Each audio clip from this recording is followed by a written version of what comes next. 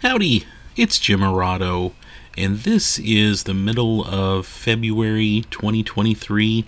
I'm at the Kentucky Fun Mall in Lexington, Kentucky.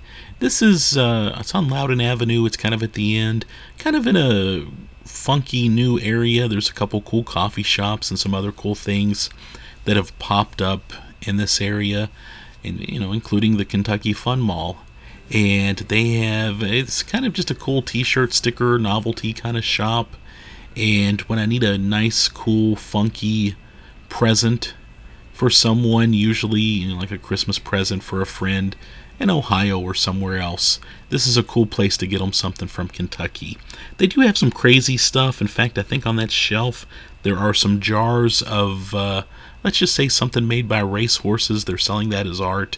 That's a little weird, but they also have some cool Colonel Sanders, some vintage Colonel Sanders banks. There's a quick look around the shop. You can get a very rough idea of what they've got.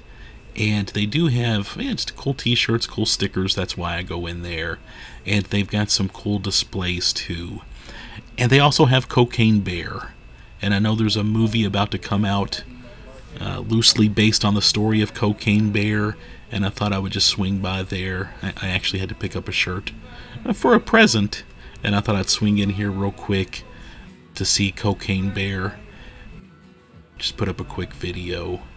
And again, just another shot around the Kentucky Fun Mall.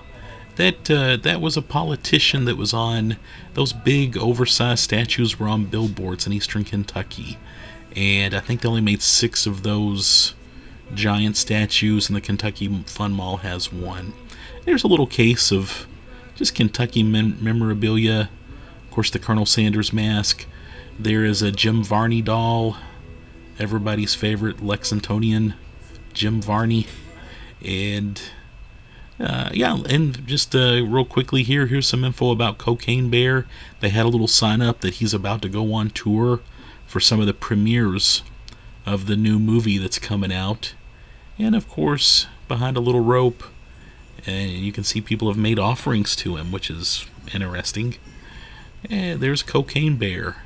In 1985, this poor bear ingested some cocaine that was dumped by some guys smuggling drugs. And he, of course, did not make it, and they mounted him. He was owned for a while by Waylon Jennings, and now he is at the Kentucky Fun Mall. And you can check him out if you're in the area.